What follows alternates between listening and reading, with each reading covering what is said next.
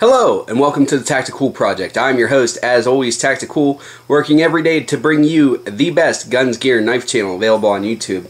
And in today's video, we're going to go ahead and look at my marbles pin-on compass.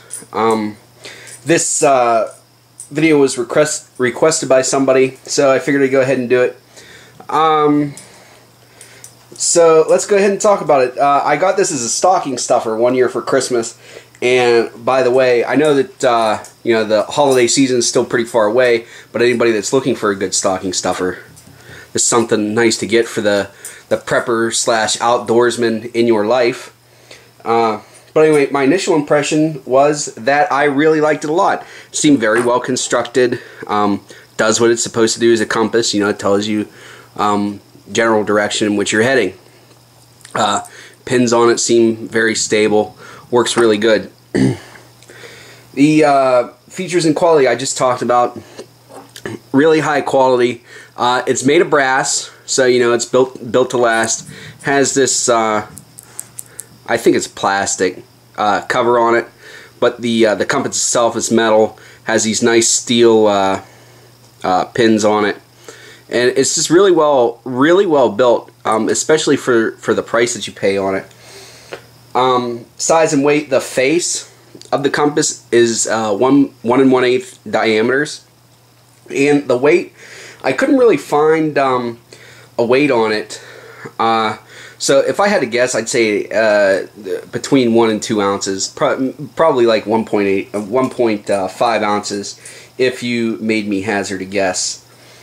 I didn't do any modifications to it or anything after I got it.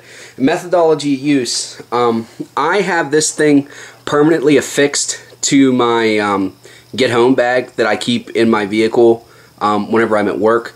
I pin this to the shoulder strap on my one bag. There's like one molly web on there, so I just slide the pin through the molly web so that I can just look down and see the direction that I'm heading in.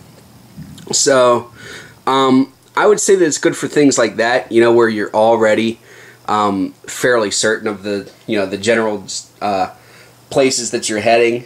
So for like a get home bag or a outdoorsman, like a hunter or something like that, I wouldn't say to use this for long distance navigation though, because it doesn't have the individual degrees marked off on it.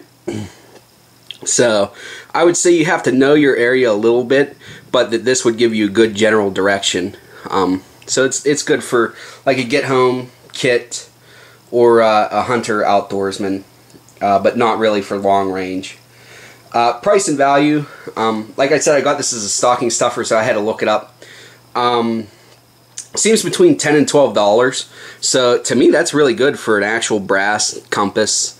Marbles is known for, or marbles, sorry, is known for quality. So these are really good. I've had this for probably 2 years pinned onto my get home bag, and as you can see, it looks almost brand new. Other than a couple rub marks maybe on the on this post thing, but that's about it. Ratings after use, I would have to give this probably an 8 out of 10, considering all the more you're paying for it.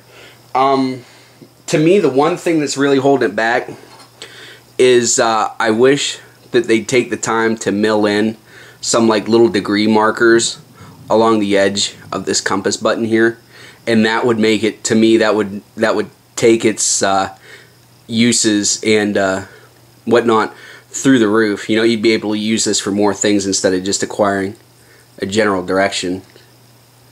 But yeah, it works pretty good. You can see I'm tilting it there and it's getting stuck, so you gotta keep it sort of flat. But 8 out of 10. I would say this is definitely a better compass. I'd much rather have this than one of the plastic things like you find at Walmart or something. So that's all I have for you guys today. Please make sure to like, comment, and subscribe so that you can be one of the first to view my videos as they become available. Till then, tack out.